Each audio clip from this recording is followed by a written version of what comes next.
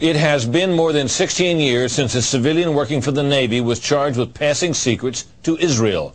Jonathan Pollard pled guilty to conspiracy to commit espionage and is serving a life sentence. At first, Israeli leaders claimed Pollard was part of a rogue operation, but later took responsibility for his work. Now, Fox News has learned some U.S. investigators believe that there are Israelis again very much engaged in spying in and on the U.S., who may have known things they didn't tell us before September 11th. Fox News correspondent Carl Cameron has details in the first of a four-part series. Since September 11th, more than 60 Israelis have been arrested or detained, either under the new Patriot anti-terrorism law or for immigration violations. A handful of active Israeli military were among those detained, according to investigators, who say some of the detainees also failed polygraph questions when asked about alleged surveillance activities against and in the United States. There is no indication that the Israelis were involved in the 9/11 attacks, but investigators suspect that the Israelis may have gathered intelligence about the attacks in advance and not shared it. A highly placed investigator said there are, quote, tie-ins, but when asked for details, he flatly refused to describe them, saying, quote, evidence linking these Israelis to 911 is classified. I cannot tell you about evidence that has been gathered. It's classified information. Fox News has learned that one group of Israelis, spotted in North Carolina recently, is suspected of keeping an apartment in California to spy on a group of Arabs who the United States is also investigating for links to terrorism. Numerous classified documents obtained by Fox News indicate that even prior to September 11th, as many as 140 other Israelis had been detained or arrested in a secretive and sprawling investigation into suspected espionage by Israelis in the United States. Investigators from numerous government agencies are part of a working group that's been compiling evidence since the mid-90s. These documents detail hundreds of incidents in cities and towns across the country that investigators say, quote, may well be an organized intelligence gathering activity.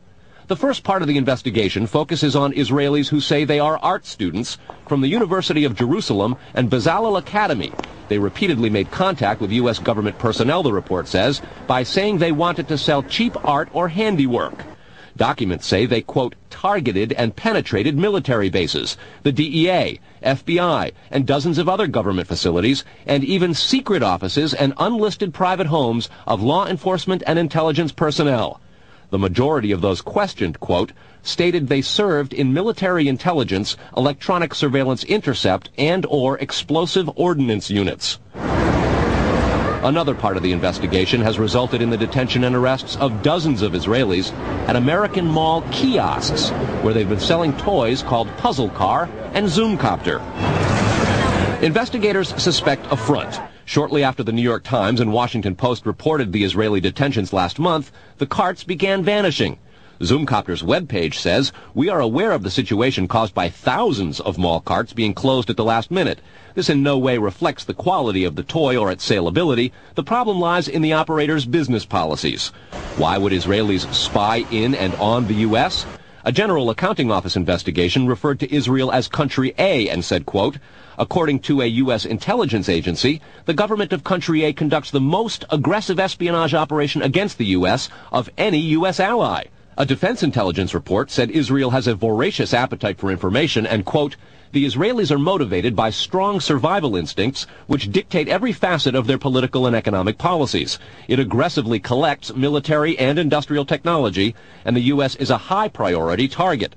The document concludes, quote, Israel possesses the resources and technical capability to achieve its collection objectives. A spokesman for the the Israeli embassy here in Washington issued a categorical denial, saying any suggestion that Israelis are spying in or on the U.S. is, quote, simply not true.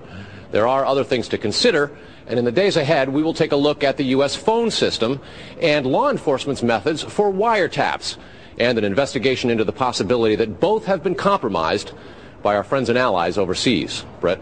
Carl, what about this question of advanced knowledge of what was going to happen on 9/11? How clear are investigators that some Israeli agents may have known something? Well, it's very explosive information, obviously, and there's a great deal of evidence that they say they have collected, none of it necessarily conclusive. It's more when they put it all together. A bigger question, they say, is how could they not have known? Almost a direct quote, Brett. Yeah, this going to the fact that they were spying on some Arabs, right? Correct. All right, Carl, thanks very much. We reported on the approximately 60 Israelis who had been detained in connection with the September 11th terrorism investigation. Carl Cameron reported that U.S. investigators suspect that some of these Israelis were spying on Arabs in this country and may have turned up information on the planned terrorist attacks back in September that was not passed on. Tonight, in the second of 4 reports on spying by Israelis in the U.S., we learn about an Israeli-based private communications company for whom a half dozen of those 60 detained suspects worked. American investigators fear information generated by this firm may have fallen into the wrong hands and had the effect of impeding the September 11th terror inquiry. Here's Carl Cameron's second report. Fox News has learned that some American terrorism investigators fear certain suspects in the September 11th attacks may have managed to stay ahead of them by knowing who and when investigators are calling on the telephone. How? By obtaining and analyzing data that's generated every time someone in the U.S. makes a phone call. One sitting in city, please. Here's how the system works. Most directory assistance calls and virtually all call records and billing in the U.S. are done for the phone companies by Amdocs Limited, an Israeli-based private telecommunications company. Amdocs has contracts with the 25 biggest phone companies in America and more worldwide. The White House and other secure government phone lines are protected, but it is virtually impossible to make a call on normal phones without generating an Amdocs record of it. In recent years, the FBI and other government agencies have investigated Amdocs more than once. The firm has repeatedly and adamantly denied any security breaches or wrongdoing. But sources tell Fox News that in 1999, the super-secret National Security Agency, headquartered in northern Maryland, issued what's called a top-secret, sensitive, compartmentalized information report, TSSCI, warning that records of calls in the United States were getting into foreign hands, in Israel in particular. Investigators do not believe calls are being listened to, but the data about who's calling whom and when is plenty valuable in itself. An internal Amdocs memo to senior company executives suggests just how Amdocs generated call records could be used. Quote, widespread data mining techniques and algorithms, combining both the properties of the customer, like credit rating, and properties of the specific behavior such as whom the customers are calling. The Amdocs memo says the system should be used to prevent phone fraud, but U.S. counterintelligence analysts say it could also be used to spy through the phone system. Fox News has learned that the NSA has held numerous classified conferences to warn the FBI and CIA how Amdocs records could be used.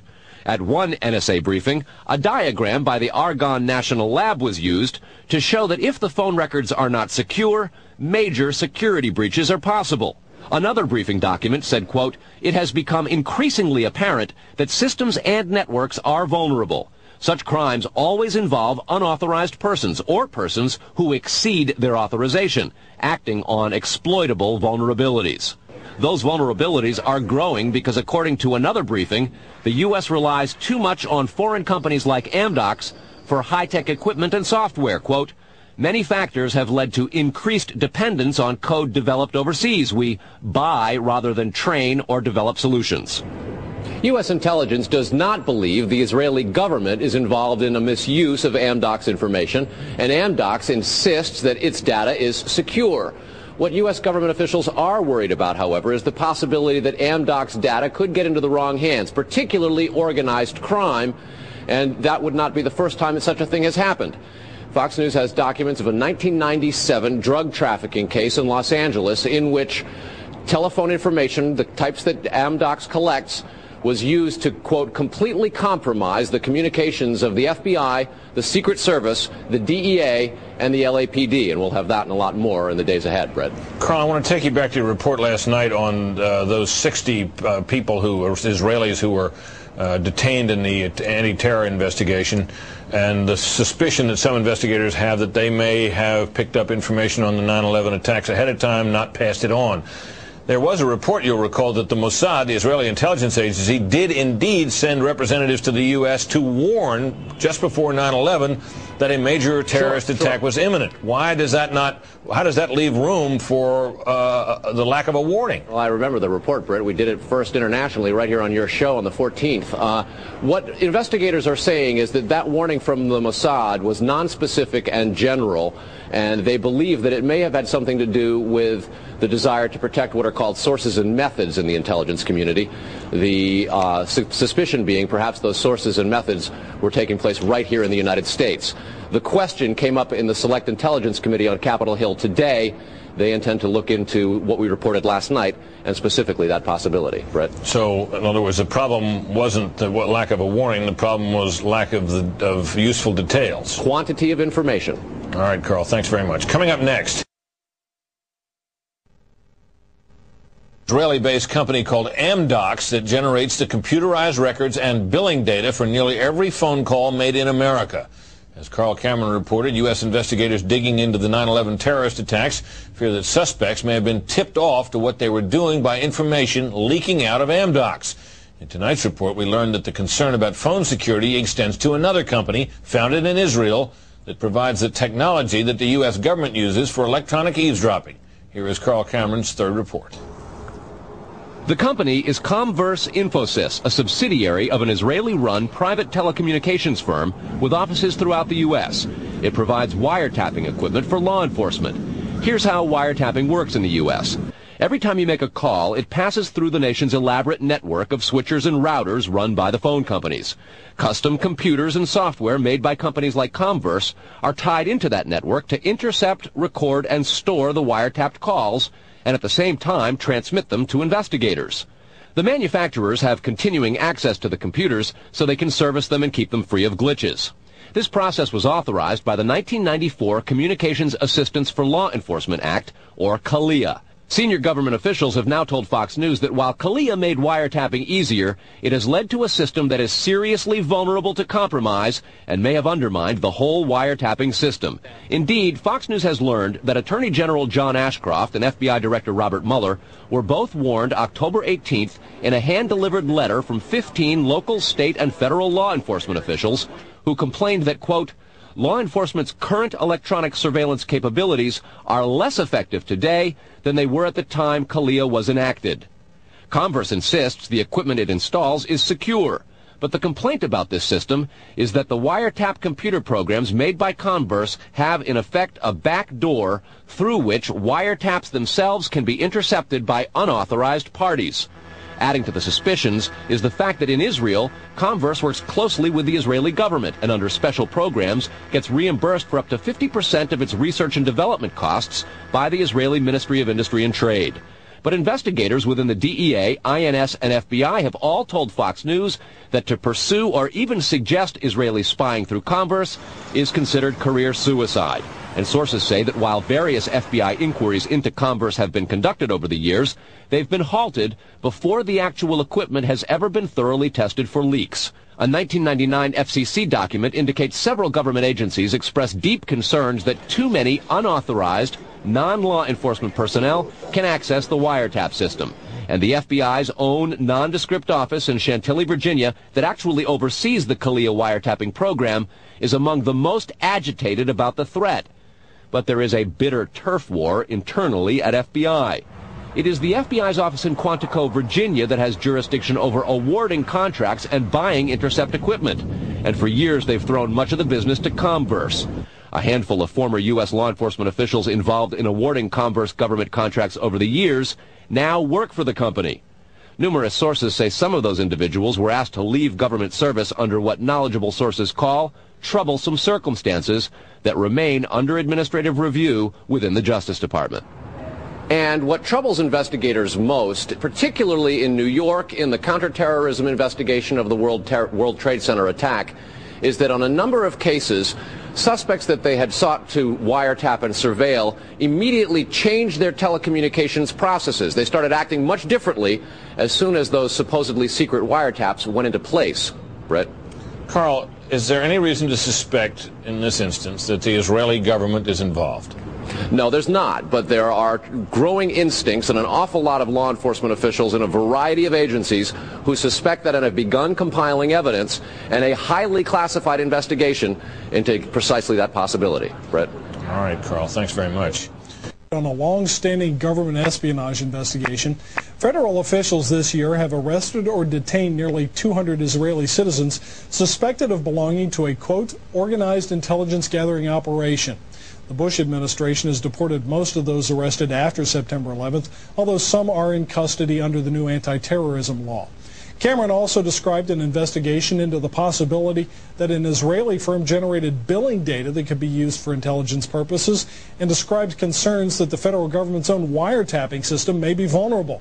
Tonight, in part 4 of the series, we'll learn about the improbable roots of the probe, a drug case that went bad 4 years ago in L.A. Los Angeles, 1997. A major local, state, and federal drug investigation sours. The suspects? Israeli organized crime, with operations in New York, Miami, Las Vegas, Canada, Israel, and Egypt. The allegations? Cocaine and ecstasy trafficking, and sophisticated white-collar credit card and computer fraud. The problem? According to classified law enforcement documents obtained by Fox News, the bad guys had the cops' beepers, cell phones, even home phones under surveillance. Some who did get caught admitted to having hundreds of numbers and using them to avoid arrest. Quote, this compromised law enforcement communications between LAPD detectives and other assigned law enforcement officers working various aspects of the case. The organization discovered communications between Organized Crime Intelligence Division detectives, the FBI, and the Secret Service. Shock spread from the DEA to the FBI in Washington and then the CIA. An investigation of the problem, according to law enforcement documents, concluded, quote, the organization has apparent extensive access to database systems to identify pertinent personal and biographical information. When investigators tried to find out where the information might have come from, they looked at Amdocs, a publicly traded firm based in Israel. Amdocs generates billing data for virtually every call in America, and they do credit checks. The company denies any leaks, but investigators still fear that the firm's data is getting into the wrong hands. When investigators checked their own wiretapping system for leaks, they grew concerned about potential vulnerabilities in the computers that intercept, record, and store the wiretapped calls. A main contractor is Comverse Infosys, which works closely with the Israeli government and under a special grant program is reimbursed for up to 50% of its research and development costs by Israel's Ministry of Industry and Trade. Asked this week about another sprawling investigation and the detention of 60 Israelis since September 11th, the Bush administration treated the questions like hot potatoes. I would just refer you to the Department of Justice with it. I'm not familiar with the report. I'm aware that some Israeli citizens have been detained. With respect to why they are being detained and the other aspects of your question, whether it's because they are in intelligence services or what they were doing, I will defer to the Department of Justice and the FBI to answer that. Beyond the 60 apprehended or detained and many deported since September 11th, another group of 140 Israeli individuals have been arrested and detained in this year in what government documents describe as, quote, an organized intelligence gathering operation designed to, quote, penetrate government facilities. Most of those individuals said they had served in the Israeli military, which is compulsory there, but they also had, most of them, intelligence expertise and either worked for Amdocs or other companies in Israel that specialize in wiretapping. Earlier this week, the Israeli embassy here in Washington denied any spying against or in the United States. Tony? Carl, we've heard the comments from Ari Fleischer and Colin Powell. What are officials saying behind the scenes? Well, there's real pandemonium described at both the FBI, the DEA, and the INS. A lot of these problems have been well known to some investigators, many of whom have contributed to the reporting on this story. And what they say is happening is supervisors and management are now going back and collecting much of the information because there's tremendous pressure from top levels of all of those agencies to find out exactly what's going on. At the DEA and the FBI already, a variety of administrative reviews are underway, in addition to the investigation of the phenomenon. They want to find out how it is that all this has come out, as well as be very careful because of the explosive nature and very political ramifications of the story itself. Tony? All right, Carl, thanks.